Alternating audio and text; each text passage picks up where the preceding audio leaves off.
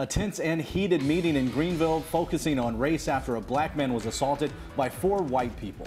It happened St. Patrick's Day in Uptown after the victim, Patrick Myrick, allegedly punched a girl. He's now charged with assault on her. 3 others charged with assault on Myrick, with a 4th still being sought. The incident also led to an ECU police officer being placed on leave. Tonight, the community got to weigh in, and our Josh Birch was there, joins us with the latest. Well, Ken, things got heated very quickly tonight as many in the community were calling for answers while city leaders were apologizing for miscommunication.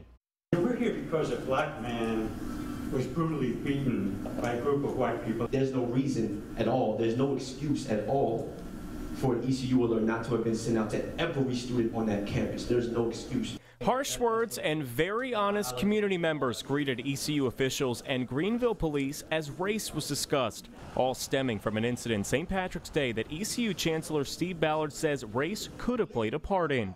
However, Greenville Police Chief Mark Holtzman says they don't believe ethnic intimidation was in play. In this case, none of the facts supported that ethnic intimidation.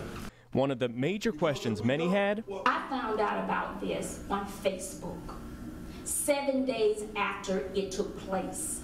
Many say the length of time it took to make the events public raised a lot of questions, like whether officials were trying to hide something. Community members and Greenville leaders agree there was a breakdown in communication. City Council and our senior staff, we had a breakdown. There is a communication gap here, and I think that we can do better. One way some think the community can do better is listen to the youth. Their concern was openly unanswered. While Chancellor Ballard was trying to answer another question, he was interrupted multiple times, prompting him to walk out. Thank you very much. You have a good evening.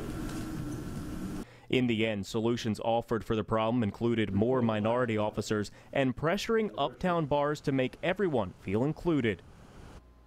Now, one suspect is still wanted in this case. Chief Holtzman says he thinks we'll find out what the community is made of and see whether anyone will give that suspect up to police. Josh Birch, 9 on your side.